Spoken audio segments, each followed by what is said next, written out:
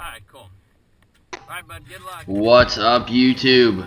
So as many of you know, Dad and I spent 4 days dirt biking at Chappie-Shasta OHV Park last summer, and it was absolutely awesome. This video is Trail 11 at the OHV Park there. It's an intermediate single track, which means on the map it's a blue square, and super fun trail. Again, it's a single track. It's the first single track we rode in the park, and that's primarily because it's the closest to where you park. So you're able to quickly get to this trail by hopping on a few ATV tracks to get there.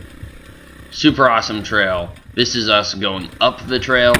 We originally started by going down the hill. This is our trip back up it, and absolutely awesome. It's got some rocky sections, it's got some sharp turns, some steeper little climbs, nothing crazy.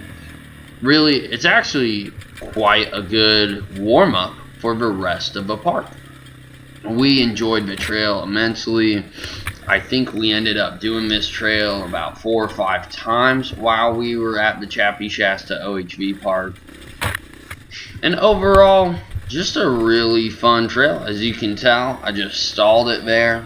I think I stalled it about twice on our first couple go-arounds, and I think I fell once, and I don't think Dad fell, but you know, it's a challenging trail. It's nothing crazy, but definitely a bit of a challenge at times.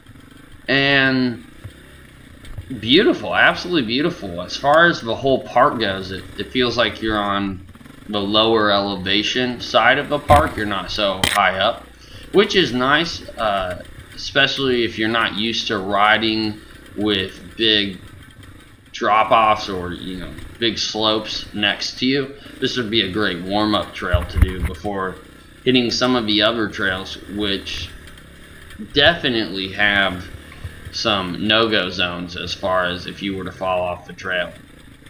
But again, super awesome trail, got some fun challenges to it.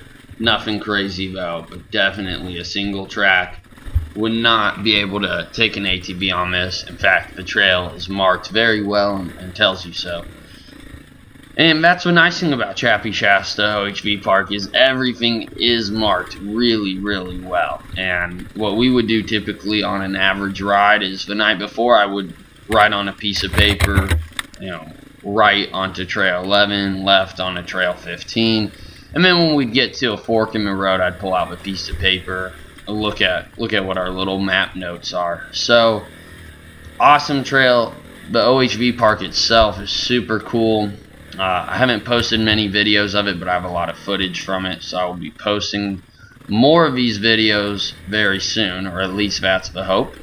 But yeah, I hope you guys enjoy the rest of the video and just soak in the awesomeness that's Chappie-Shasta OHV Park. And you know, if you're ever in that area, definitely worth riding it.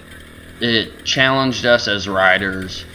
We're from Central California, and this was a totally different type of riding. You know, there's some parts of it, you can tell here, you're just riding this rut, and there's rocks, and this is really a fraction of what you deal with at other parts of the OHV Park. There's times where all you're riding on is rocks, and nothing your tires are touching is really solid ground. It's just rocks that are about the size of your fist.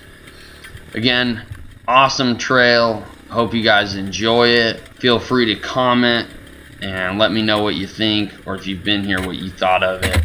And that's that. Here we are at the pine trees. You'll see Dad coming up the trail in a few moments here. But this is one cool thing about Chappie-Shasta. It is very dry, but as you climb, you get to see the difference in the environment. Have a good one, guys.